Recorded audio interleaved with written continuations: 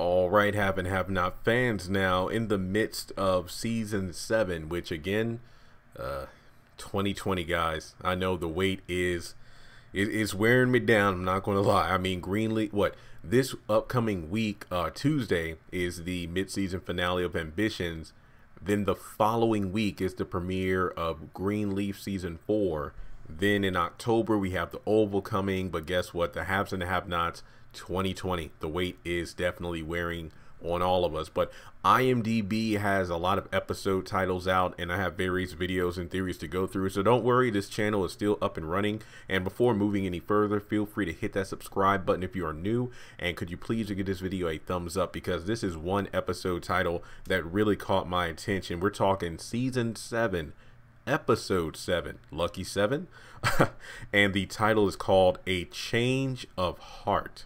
A Change of Heart.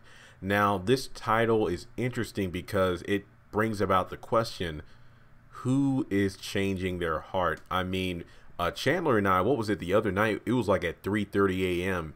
and we were talking about the various titles of season 7, and there are several to talk about, and there's another one, episode 15, but that's his own separate video. But could a change of heart be referring to Charles having a change of heart and wanting to get Candace back?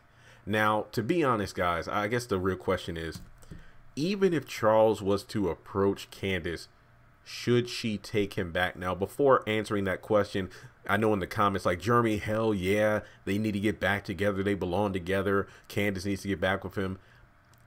Not okay, and I'm not trying to take sides on this, 'cause I found it very hard to even do towards the end of season 6. Candace was exposed to the general public because she was spotted at the White House. So basically, a lot of the people, a lot of the powerful people she has screwed over in her past have come out and spoken. In a way, it's almost like the Bill Cosby thing, where like these women came out and told their story. It's kind of like, you know, that with Candace. But the thing is, and the thing I really wish we would see more of, is the aftermath of that. Basically, these men are coming forward with, you know, either blackmail, extortion, affairs, whatever the situation is, exposing Candace's true colors, heavily tarnishing Charles's image, hence why he kicked her to the curb. Now, I do feel like that was messed up, and she did make a valid point. It's like, you're the one that pretty much uprooted me and took me with you, and now you want to kick me out. So the question is, should Candace and Charles actually get together? Like, him having a change of heart, I actually am not surprised about that whatsoever.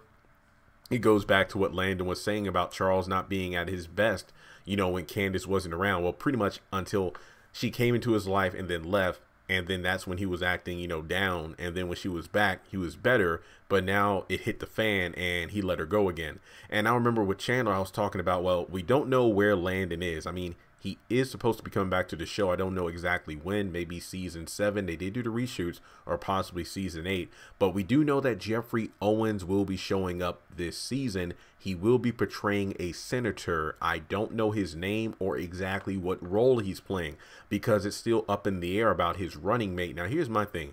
I was thinking that maybe, just maybe, Jeffrey Owens could be the Landon-like character. You know, Landon was the one that got Candace and Charles back together. What if Jeffrey Owens is the same person this time? Basically, the middleman trying to get Charles back at the top of his game, recognizing, hey, I'm sorry, everything that happened with that Candace young girl, you know, I know that was bad. Yeah, that's why I had to let her go. And maybe Jeffrey Owens, and remember, I don't know the character's name, so I can only call him Jeffrey Owens, unless I call him the senator, but that's too confusing. So basically, Jeffrey Owens, maybe he had a past himself where perhaps he had the choice of choosing the love of his life or his career, but he decided to choose his career, and that woman just was gone, and he regrets it. And maybe he doesn't want Charles to make the same mistake, which could mean the episode 7, a change of heart, could be in reference to that. I don't know, I'm just speculating here. But the question is, you know, when you think about it, Charles is the one who's dancing on eggshells. He's pretty much being wishy-washy about the situation, because at first it was all about, I need her and this and that, but then as time went on, they both began to care about each other, but it just kind of escalated a bit quickly. Now, I wonder if, even if Candace and Charles decide to get back together, how exactly would that protect her from like the FBI and everything. I'm pretty sure she'll probably go to court or something. But that goes back to the video I did a couple of days ago about Candace defending herself in court. So I guess the question is, an episode title, a change of heart. And keep in mind, guys, aside from episode 1, Are You Happy?, none of the episodes for season 7 have a synopsis. So I'm pretty much speculating based off the titles and everything we've seen in the show thus far. But it sounds like a pretty good theory if you ask me. But let me know your thoughts in the comment section below. And like I said in the beginning, feel free to give this video a thumbs up if you liked it. I'd really appreciate it. If you are new to the channel, hit that subscribe button. And for everyone watching, if you have not done so, hit the bell notification icon. That way you don't miss out on any new content, because I usually drop 3 to 4, 5 videos at a time. You know how I do on this channel. So let me know your thoughts, and I will talk to you soon. Congratulations on making it to the end of this video. If you like what you just saw, make sure to hit the thumbs up button, or if you have anything you would like to add to the video, make sure to leave your thoughts in the comment section below. If you want to keep up with me on social media, go to the description box. All of my links for social media are right there. Also, if you feel like you would like to donate to the channel, make sure to click on the link to PayPal.